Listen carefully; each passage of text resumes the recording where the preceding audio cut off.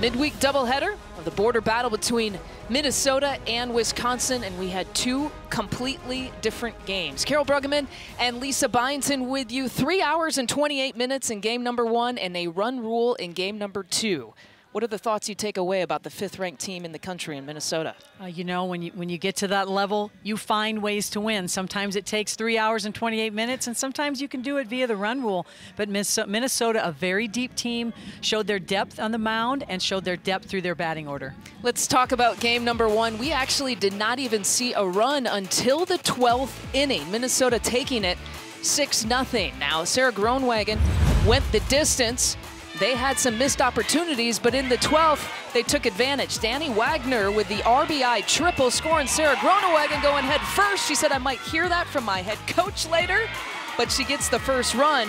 And then Kendall Lindemann, what a day that she had at the plate. Absolutely, just a force to be reckoned with. Drew a lot of walks, but found a way to get hits as well. And so game number 2, as we had mentioned, it was in a run rule decision, and Amber Fizer, who's the number 2 pitcher for Minnesota, threw a 2-hitter, but the first inning, a 5-hit, 5-run inning for Minnesota. Well, just opened it up in the first inning, really set the tone. Seemed like everything they swung at in the second game found a way to be a hit, lots of RBIs. And in the 5th inning, Minnesota did some more scoring, 7 hits on 7 runs. This is a very balanced offense, 1 through 9. And this is what we expected to see from Minnesota all day long, finding the gaps, finding the holes, scoring a lot of runs. Coach Jess Allister continuing to wave base runners home.